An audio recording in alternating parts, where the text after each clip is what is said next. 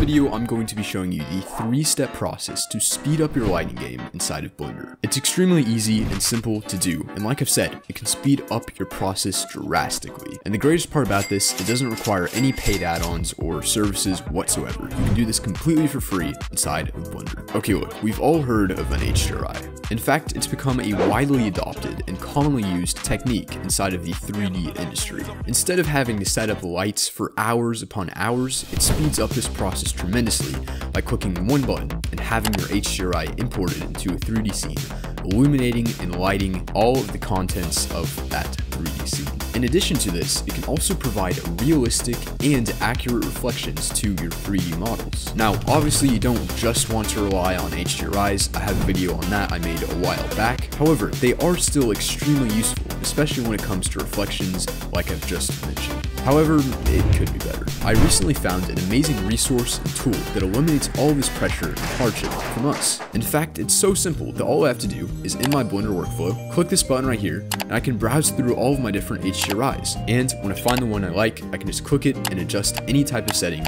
I could imagine. Now, like I mentioned at the beginning of the video, there are 3 steps to get this to work inside of your Blender workflow. The first is you want to go ahead and compile all the HDRIs you have. So once you have all those files conveniently stored in a location, it's time to move on to step 2, which is actually quite simple. All you have to do is click the link down below. It's going to link you to a free add-on on Gumroad, and from here, I just want you to download that add-on and then install it and activate it inside of Blender, and that's all of step 2 complete. Now, the final step, we're going to go ahead and click in to open up the side panel, and then click on the add-on. From here, you just want to click this little icon right here and open up to the folder we created in step 1. And the setup is complete. So from now on, instead of having to download and search through all of your different HDRIs, all we have to do is open up the side panel and sort through any HDRI we want. And for example, let's say I want this HDRI right here. I'll just click on it, and now I can adjust any type of setting I want. So yeah, I hope this helps you out. Now, before I let you go, I actually have a very important announcement. So recently, I've been reading a lot of books related to self-improvement and business and,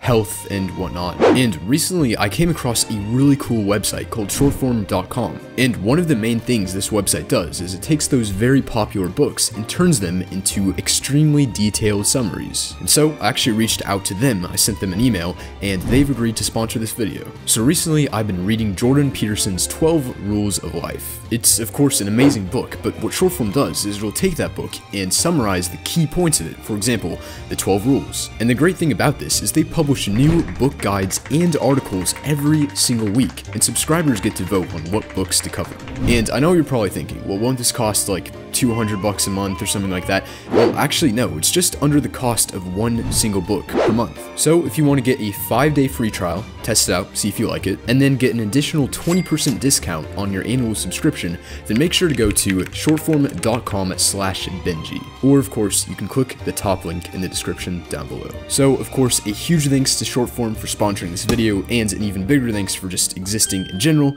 and thank you for watching this video. See y'all next time.